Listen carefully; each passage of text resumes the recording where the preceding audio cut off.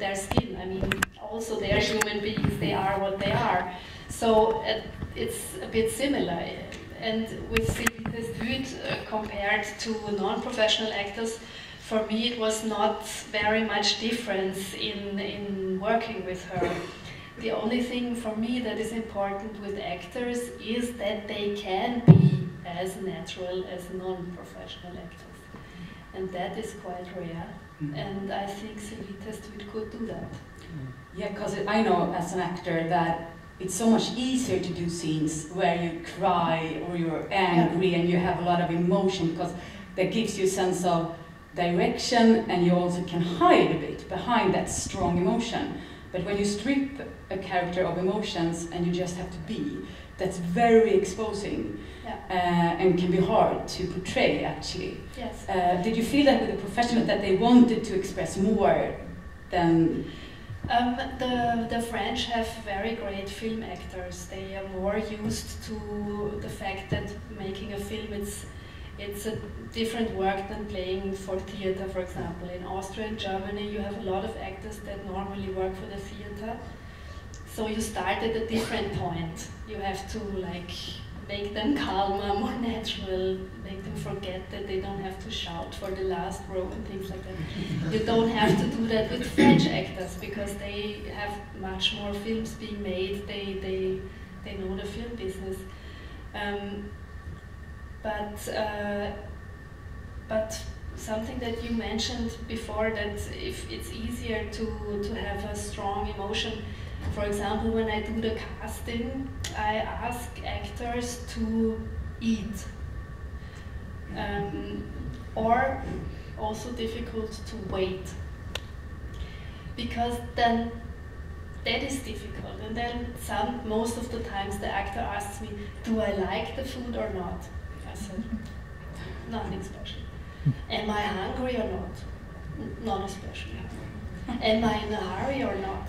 Oh, not very much in a hurry. I try to escape those answers because, I mean, normally I eat something and there are no clear emotional expressions. I just eat.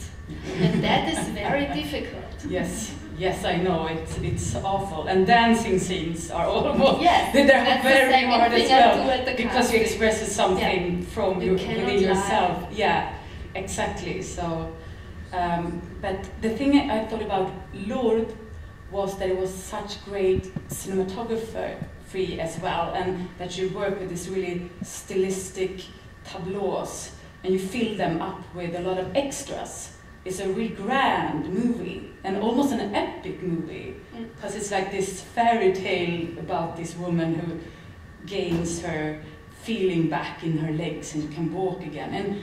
And how did you work with the cinematographer? Because it was... We've made all my films together. Martin Schlacht is also part of the production company that I'm part of.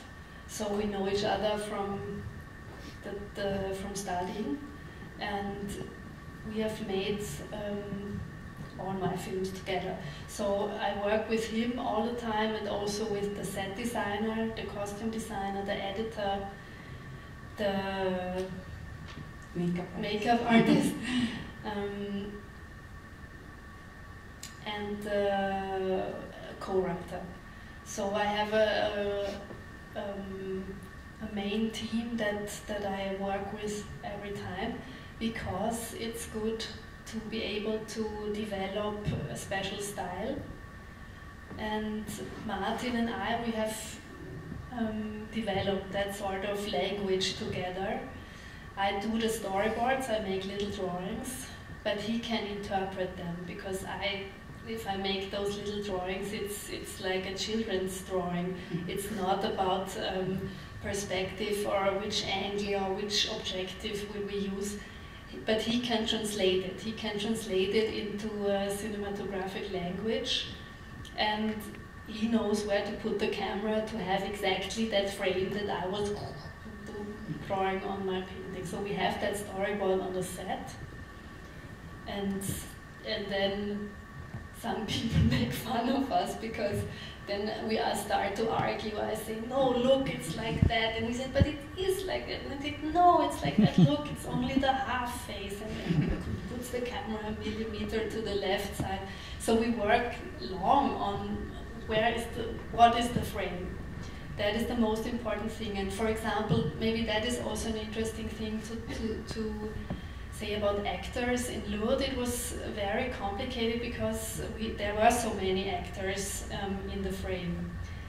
And it took very much time to organize the scene. It's almost like a choreography. Yeah, it was, took several hours to do the rehearsals.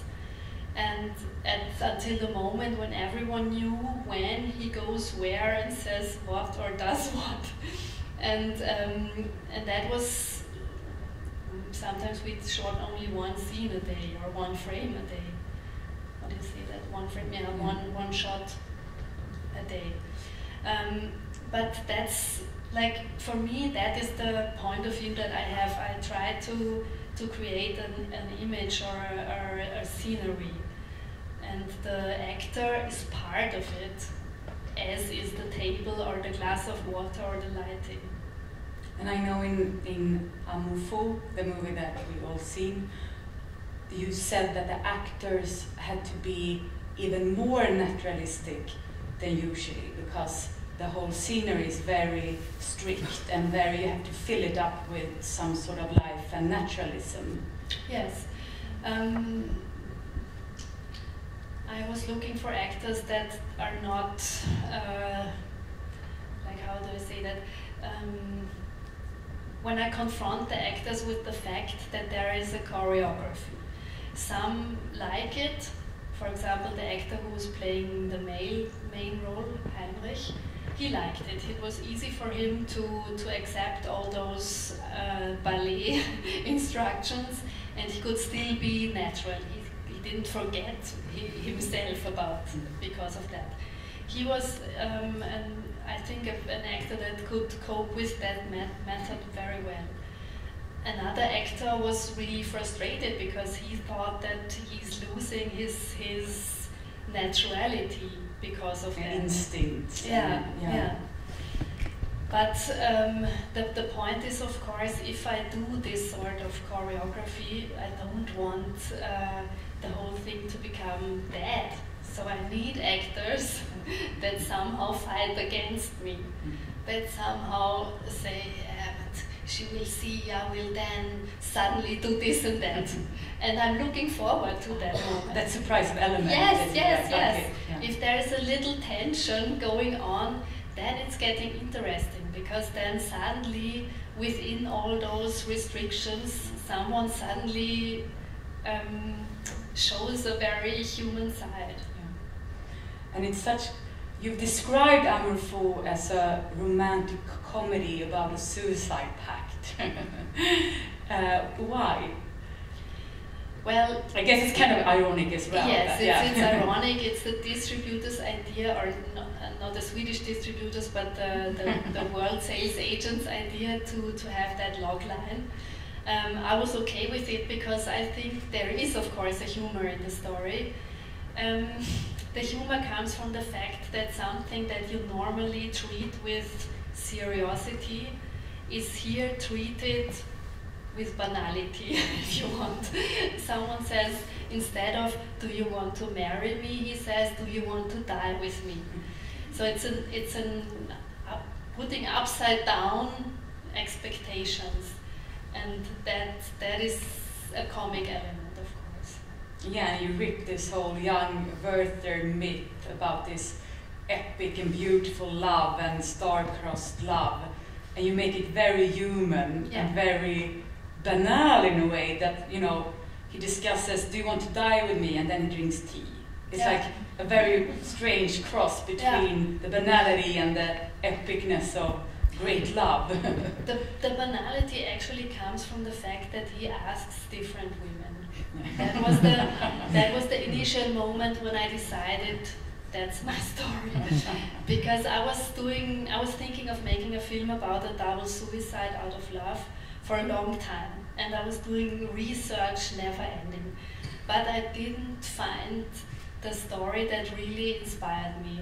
I was really frustrated, and I put it aside. I made another film, which was Lourdes. Then I came back to it, and I was rereading all the stuff that I had collected, and I read again that article about Heinrich von Kleist, and suddenly maybe I wasn't ready for it earlier, but then I was laughing because I was reading that Kleist actually himself, he asked different people if they would want to die with him. He asked his best friend, he said no. Then he asked his cousin Mary, and she said no. And then he met that young woman, Henriette Vogel, who thought that she was going to die anyway. And she said yes. And I was really, I had to laugh. And suddenly I thought, yeah, that's interesting. It's the opposite of what you expect from a romantic pact of love that is stronger than death. It was a suicide slut, in a way. In a way, yes. Yeah. And you also said that on the knowledge of love, that if you're close to someone or if you love someone, you see yourself very much in that other person, and that makes the reality becomes very subjective. You become very exposed to other people's opinions. You not really have your own core. I think what I was trying to say in that quote was that that of course in a relationship it's a sort of mirror situation. You interpret things into the other person that you want to see there, so that you love the other person. On the other hand, you yourself, of course, want to be the one that can be loved by that other person. So you start to behave in a way according to what you think that the other one would be able to love within yourself. Sorry that it's so complicated, but I think that was this mirroring, like if you have two mirrors that opposite each other. And in that story, Henriette, when she starts to follow his plan, she says, I am now the one that you already saw in me before. That was one of the first sentences that I started to write as a dialogue, because I think it's central of the whole story. It means that it's hard to say who is the other person. I mean, maybe that's also what I was saying about the misunderstanding in the beginning. You can never know what is inside another person, what he's thinking or feeling, or what she is thinking or feeling. It will always be your personal interpretation, so it will always tell more about you than about the other person. That is something that we all have to live with, and so seen from this point of view, in every relationship there must be a misunderstanding. And in the movie it's also very, it looked like a painting almost in many scenes, like the maid looked like this painting girl with a pearl earring. She has like the same clothes and the same look. Were you inspired by paintings in a way when you constructed the setting? Yes. At first I started to look at artworks from the 19th century, because I thought maybe that will give some inspiration, but then I found more that I had to go more back in time. I was especially looking for images of rooms, because I knew that the film would be an interior film that takes place mostly indoors. And I thought, how will I portray this inside of the apartment of the Familie Vogel? And at the same time, the inside of an apartment, it's not only a realistic image, it's also trying to create an atmosphere. And so I watched a lot of artworks, images, pictures that portray rooms, and I was really interested because suddenly I understood also that rooms are standing for human beings, especially empty rooms. That's really interesting. And so I came to the idea that the room itself, or the rooms, have to have their own character. Sometimes it's not that the movement of the actors make the cut, the ending of one scene. It's as if the rhythm of the film is following some other idea. And for me it was more to show or to give the spectator the feeling that the human being in that room is passing. Someone comes, someone goes. And in the end, the conversation of the people that are left over, the ones that did not die now, they go on. They go on a little bit longer, but one day they will also leave the room. And that feeling of decay or arbitrariness, that is something that I tried to create. And it was also your first period drama, because you have done dramas in modern time before. Was it harder to make a drama like that in terms of money or costume or restrictions, or was it as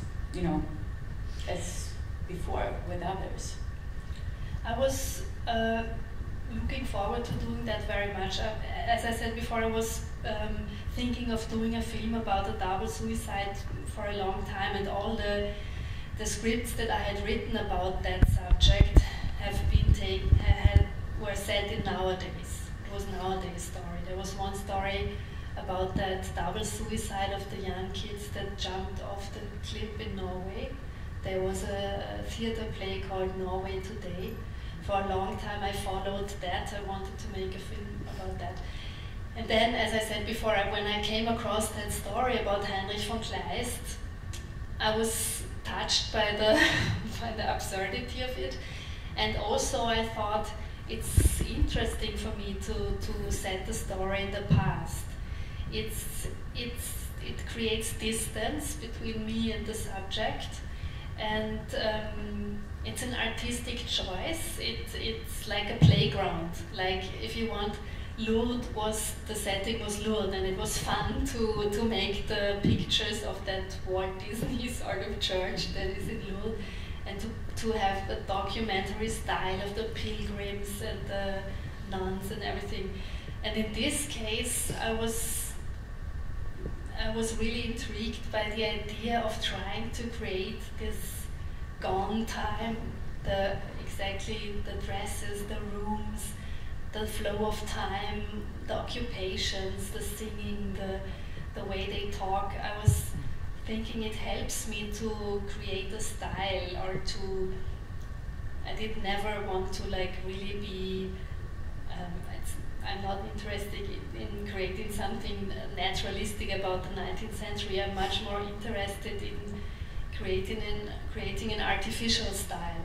All my stories are, I think they're trying to be parables, to not only say what you see obviously, but to be like a parable or a tale. So would you say that you have a very specific artistic theme that you explore like in every movie, or do you think your themes change? Both. Yeah. Some come back every time, others come and go. Can you tell us about your next project, or is it a secret? It seems to be a secret because I don't know it yet. I'm still doing researches. I'm following 2 different tracks. But it's again, I always try to find something, some little story or something in the reality that gives me an inspiration, even if I already know the topic or the theme. So I'm still in the process of searching. Looking behind the surface. Yeah. Do you work a lot with like subconscious inspiration, like from dreams or from different angles that you don't really aware of, you think? Also, yeah. I mean, the most important thing is for me not to get too stressed that I might never have an idea again. Because then I what comes tomorrow. No, if I follow the track or if I follow my research work, then the subconscious is free enough to produce some ideas, and then they come up by themselves.